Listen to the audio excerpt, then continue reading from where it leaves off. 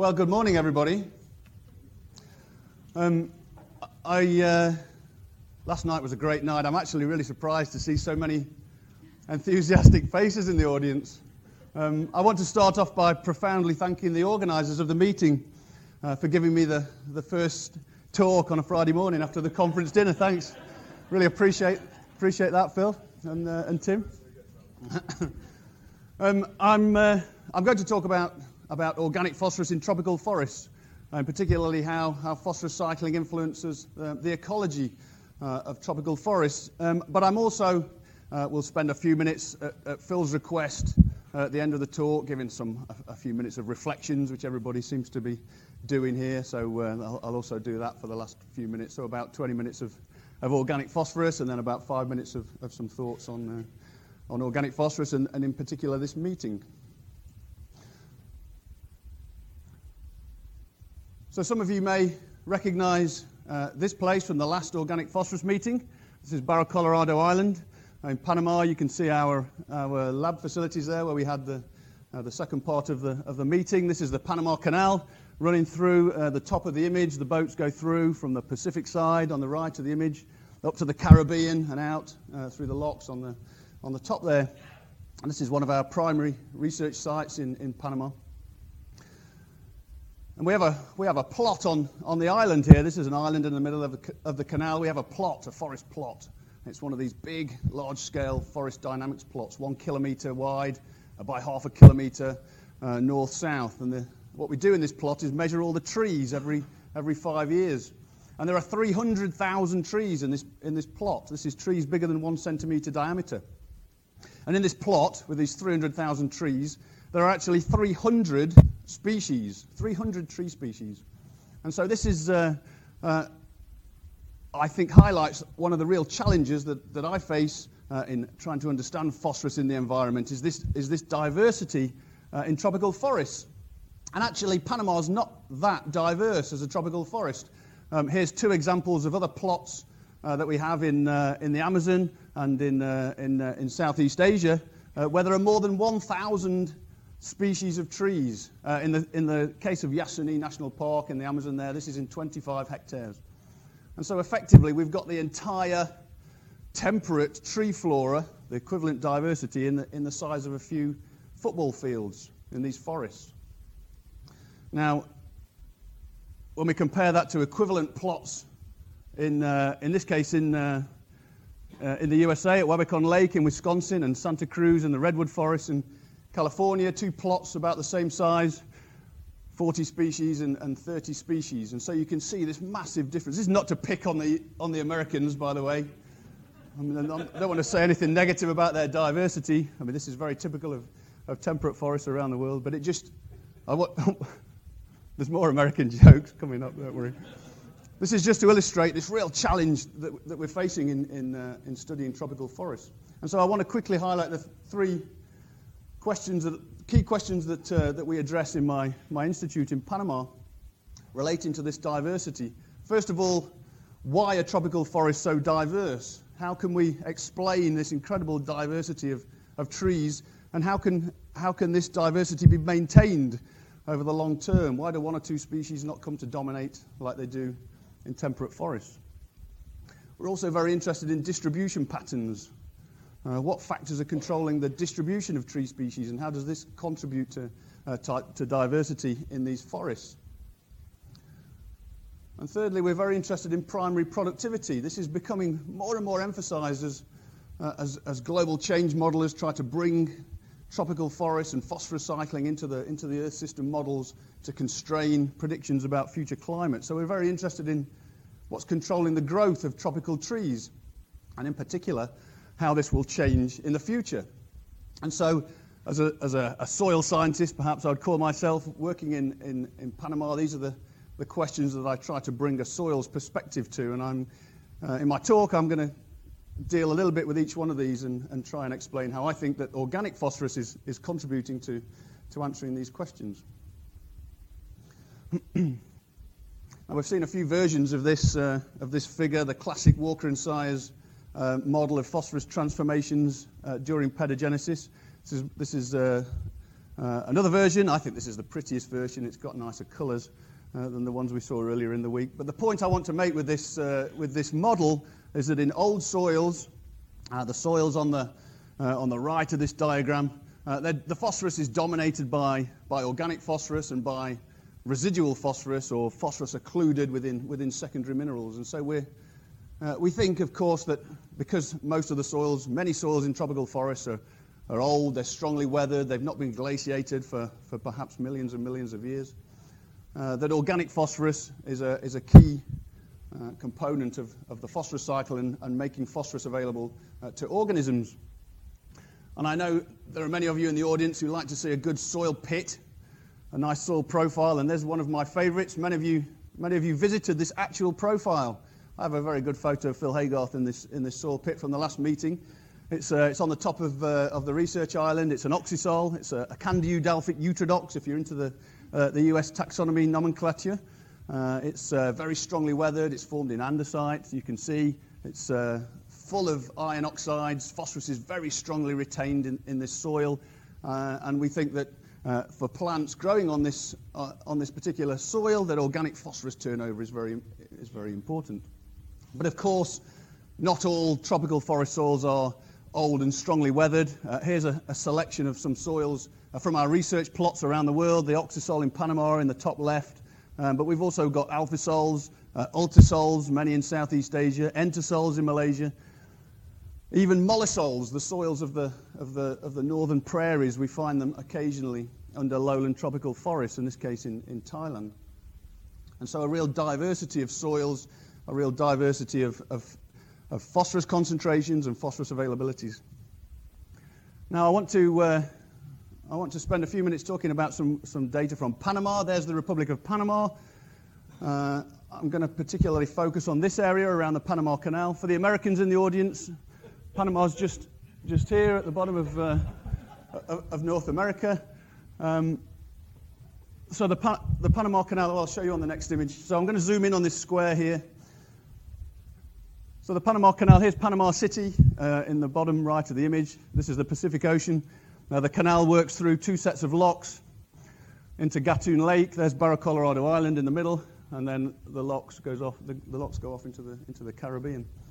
And what you can see, I hope, from this image is a legacy of the old canal zone, which was a 10-mile wide strip around the canal, a protected area around the canal. And what you can see is that the legacy of the canal, if you like, is a beautiful swathe of protected lowland tropical forest going all the way across this, only 50 miles across this image here, from the Pacific to the Caribbean. Now there's two for me, from my point of view, there are two very important features of this canal area. One is that there's a very strong rainfall gradient from the Pacific coast here, less than 2,000 millimeters on the Pacific side, down to about 1,600 millimeters. And then just 50 miles away on the Caribbean, we get more than 4,000 millimeters of rain, so a very strong rainfall gradient across the canal area. But it's also very geologically complicated in this region, and the result of that is that we have a huge variation in soil properties, and I put some of the key properties there on the right. pH varies enormously. Most important for me and for us here today is the variation in phosphorus, a huge variation in total phosphorus, and particularly in plant-available phosphorus. This is a resin extractable phosphorus measurement there, several hundred-fold variation in plant-available inorganic phosphorus across this gradient.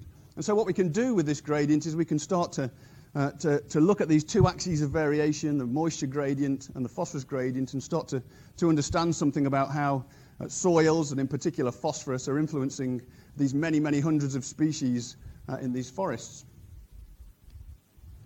So just some quick data on, just to demonstrate the variation in organic phosphorus that we have in these soils. This is a selection of soils actually only from Barra Colorado Island, so this 1,800-hectare island in the middle of the canal, and I hope you can see very clearly that there's enormous variation at a very small spatial scale in total organic phosphorus. These are depth profiles down to 1.6 meters in the profiles, and I think you can see a huge variation in soil organic phosphorus. Now, one of the interesting things about the organic phosphorus in most of these sites is that we find very little Phytate. We've heard lots about phytate this week. We tend to think of phytate being stabilized very strongly in iron-rich soils, in soils that have a high phosphorus fixation capacity. And for example, there's a temperate pasture soil, an NMR spectrum of a temperate pasture soil, and you can see the phosphate signal there, but also a series of inositol phosphate peaks, the SkyLow, the 4 signals from MIO, IP6, and also NEO and DChiro inositol phosphates on the left, and so full of inositol phosphates.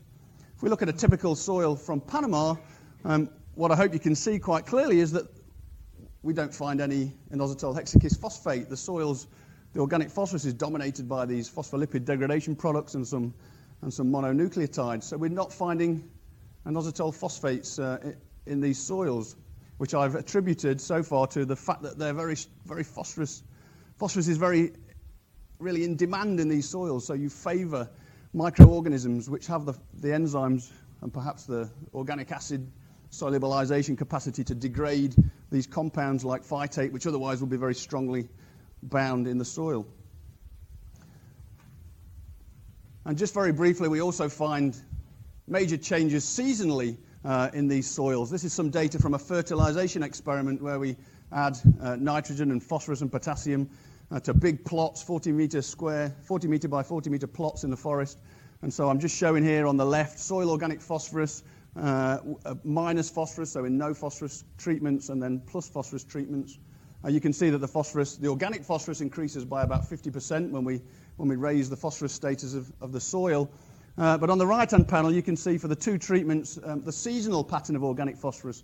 And we have a very strong dry season of about 4 months in Panama between January and April, which is here. And you can see a very strong decline in organic phosphorus in these soils during this time period.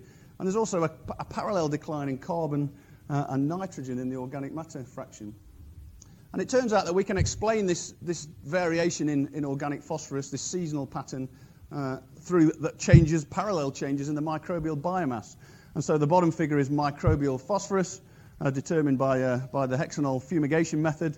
You can see there's a response of the microbial biomass to phosphorus addition, but also a very strong seasonal pattern in the microbial phosphorus pool. And quantitatively, it almost perfectly explains this variation in soil organic phosphorus. And in fact, it turns out that a major component of the organic phosphorus in these soils is actually in the microbial biomass. And I saw a couple of examples of our work from New Zealand earlier in the week where we put together these stocks, and this is the parallel stocks for this tropical forest in Panama. We've got inorganic phosphorus in the soil in the blue. This is mainly residual secondary mineral phosphate. The organic phosphorus is in the kind of orangey brown color. The microbial phosphorus is the red box, and the vegetation phosphorus, the phosphorus in this luxurious tropical rainforest, is in the green box. And the point I want to make here is that actually that microbial phosphorus pool accounts for more than 70% of the biological phosphorus in this forest. So if you add up the plant and the soil microbial phosphorus, more than 2/3 of it is actually in the microbial biomass. And that really tells us something about plant microbe competition for phosphorus and who's in charge of the phosphorus cycle in these forests. I want to, for a few minutes, address this issue of how soils and phosphorus and organic phosphorus acquisition influences the diversity and distribution of plants in these forests. And so there's that same canal area that I showed earlier, and all the little dots there are different plots. We have a whole series of 1 hectare plots and also some bigger plots in this canal area spread out on different geologies and across this very strong rainfall gradient. And by looking at the plant community composition in these plots, we can start to tease apart the effects of moisture and soils. And we've known for quite a long time that the moisture gradient, the rainfall gradient, has a very strong influence on species distributions in the canal area.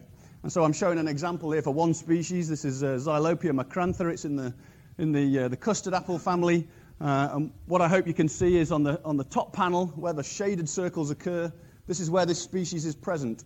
And the open circles are where this species is absent.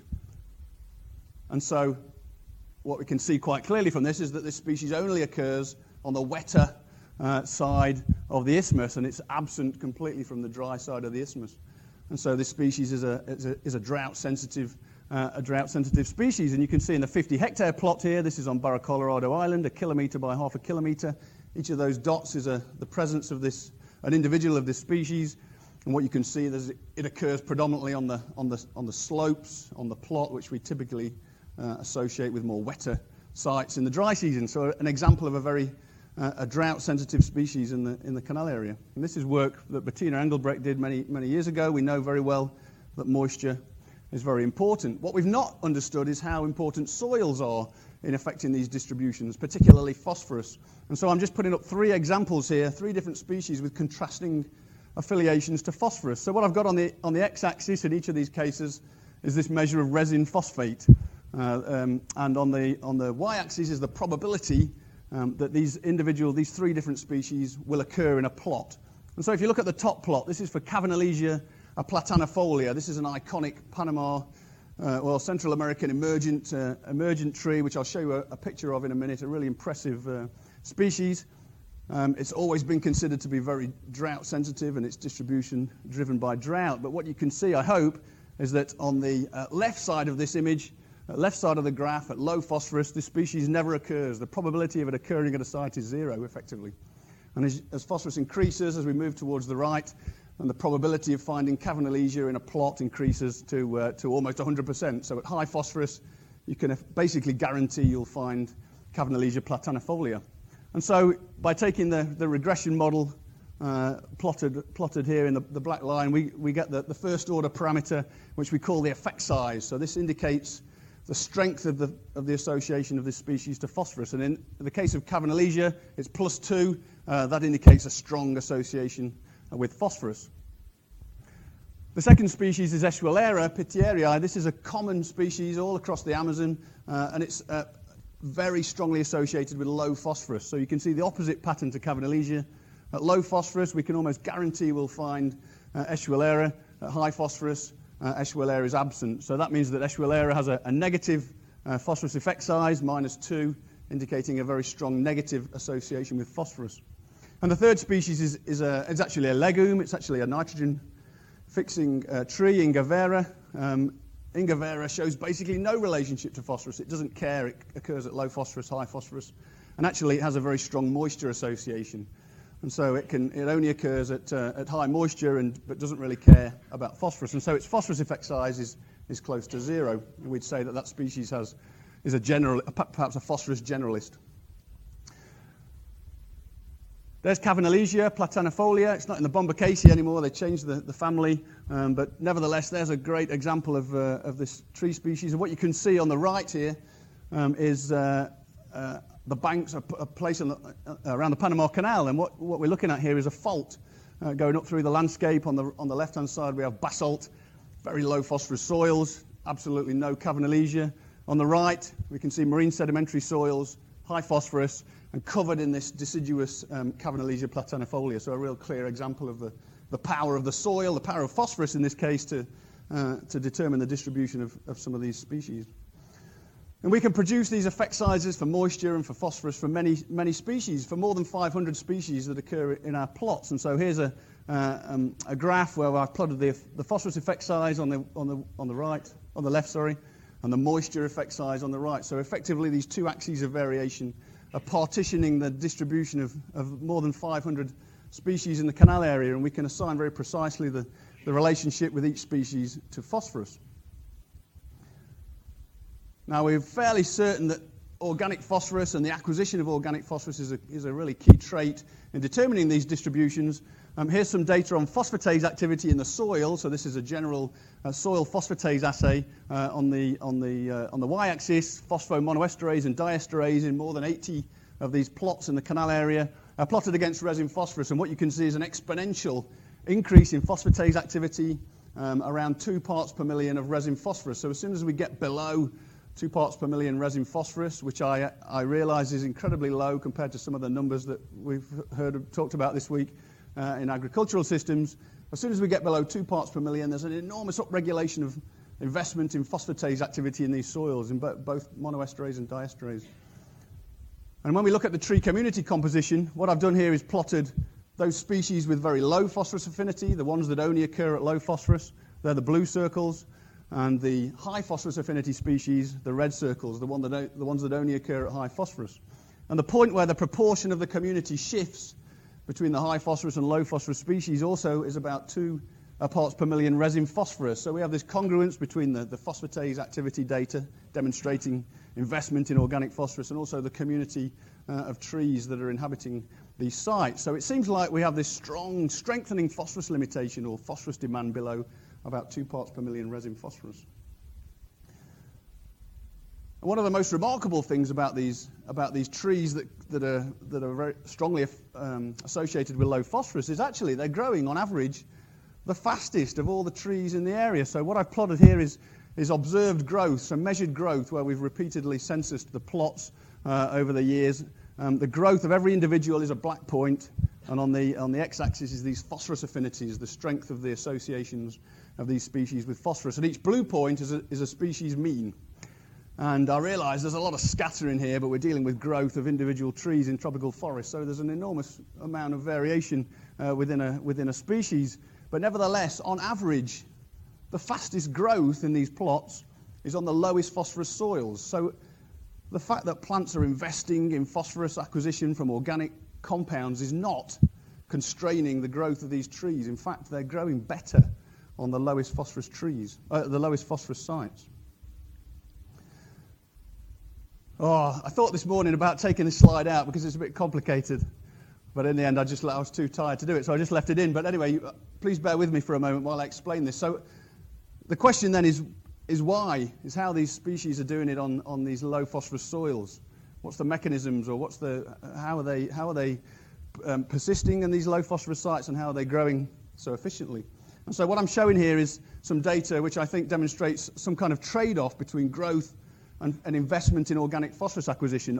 If you look at the left-hand panel, this is a plot of growth rates, relative growth rates of trees grown in a shade house against their phosphorus affinities, the phosphorus effect sizes. So if you look first just at the blue circles, I realise it's early in the morning to get into this level of detail, but if you look at the blue circles, this is the growth of trees. Each one of these points is an individual species. This is the growth of these species at low phosphorus. And what you can see, I hope, is that the blue circles show that the low phosphorus species grow fastest at low phosphorus. And that's the slope, this negative slope here. So the low phosphorus species growing faster than the high phosphorus species at low phosphorus. If we then give them phosphorus, if we grow those same species in a high phosphorus soil, this is the red circles. And so you can see then that the high phosphorus affinity species then are doing much better than the low phosphorus affinity species at high phosphorus. On the right, I've plotted the difference, the ability of these trees to change their growth in response to phosphorus addition. And what I hope you can see very clearly is that the low phosphorus species, these ones that grow very happily but only at low phosphorus, they can't upregulate their growth when we give them more phosphorus. They're kind of stuck in this low phosphorus growth rate mode, whereas the high phosphorus affinity species are much more flexible. They can really increase their growth rates at high phosphorus. Now we can do the same thing here in the bottom panel for phosphatase activity in the roots. And so it's exactly the same thing. The blue circles are every individual species. It's phosphatase activity at low phosphorus.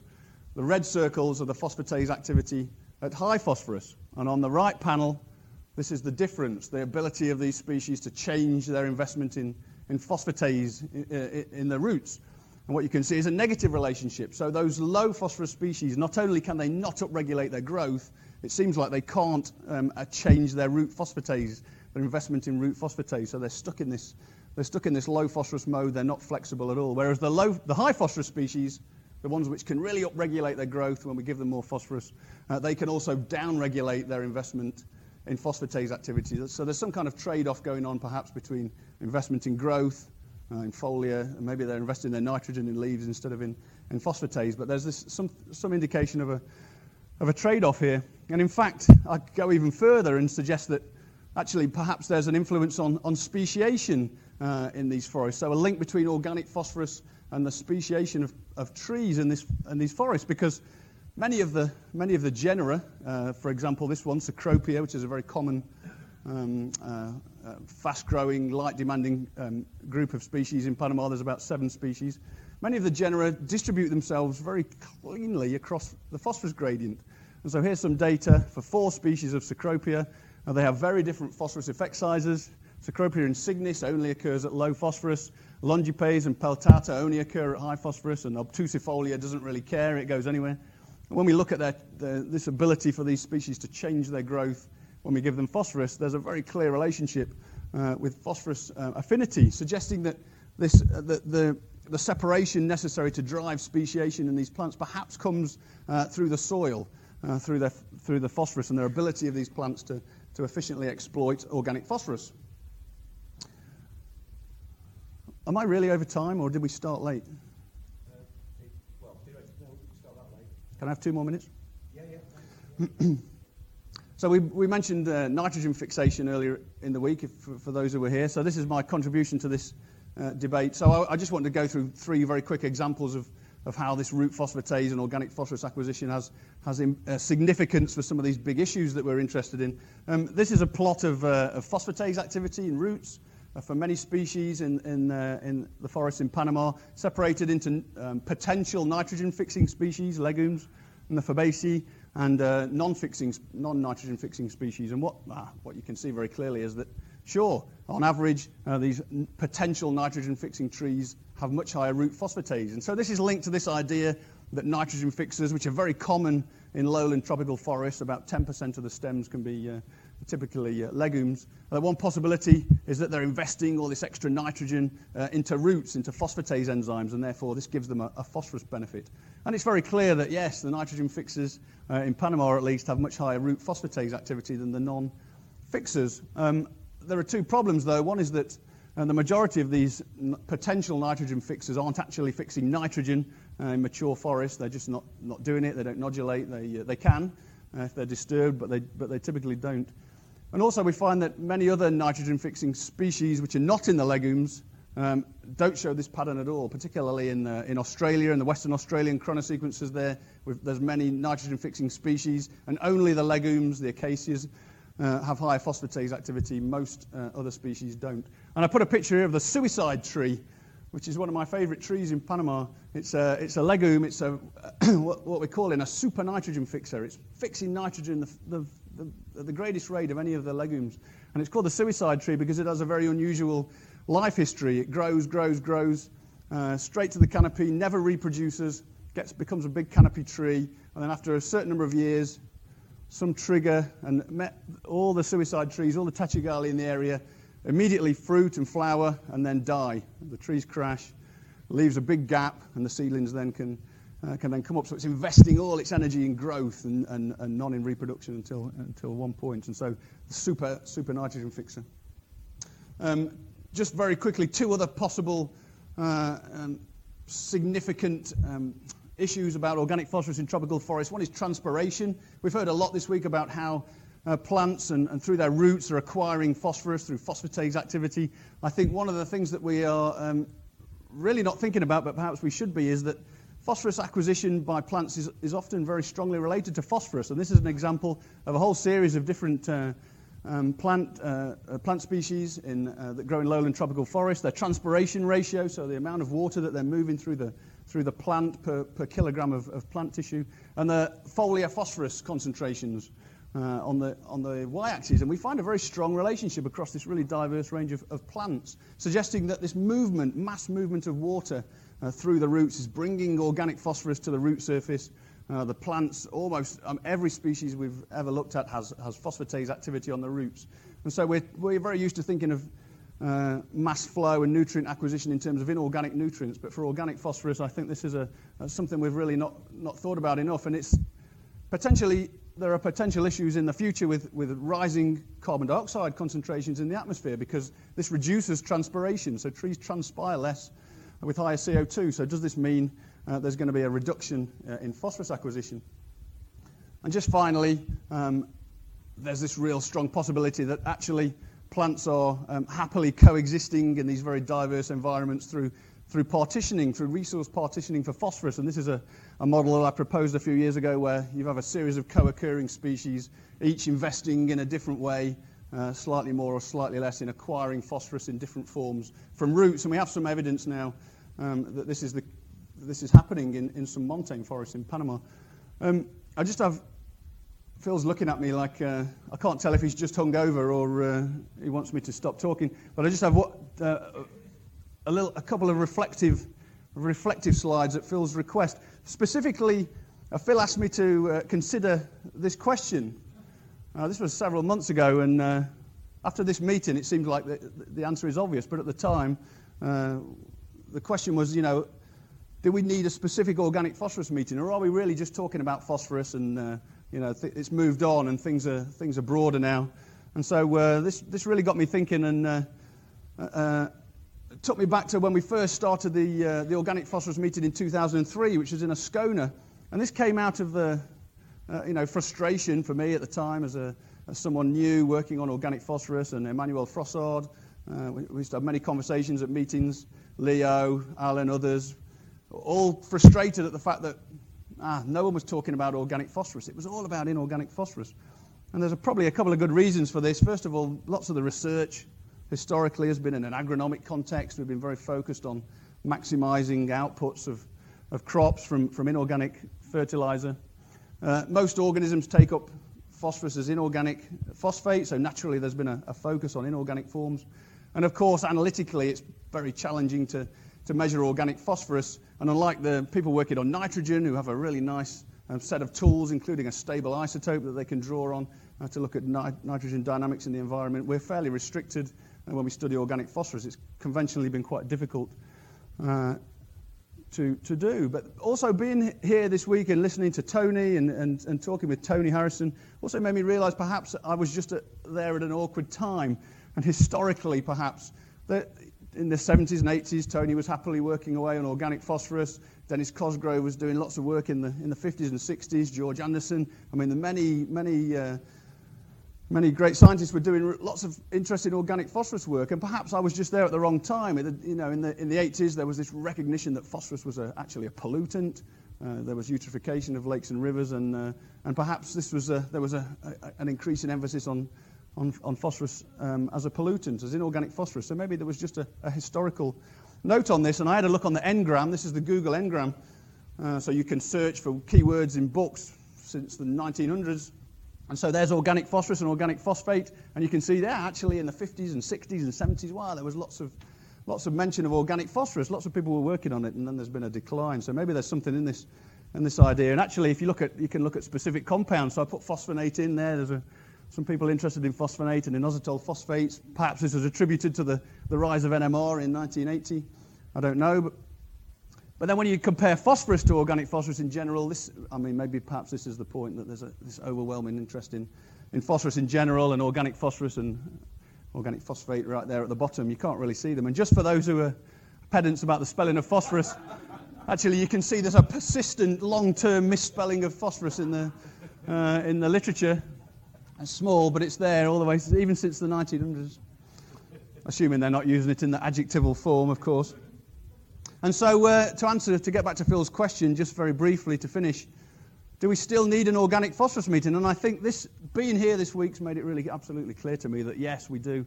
There's a massive interest now, an increasing interest in organic phosphorus in many spheres, the Earth system modelers, the biochemists, the microbiologists, in ecology, and of course in sustainable agriculture. There's a recognition, and I think that's reflected in this meeting, that there is interest in organic phosphorus and we need to be thinking about it.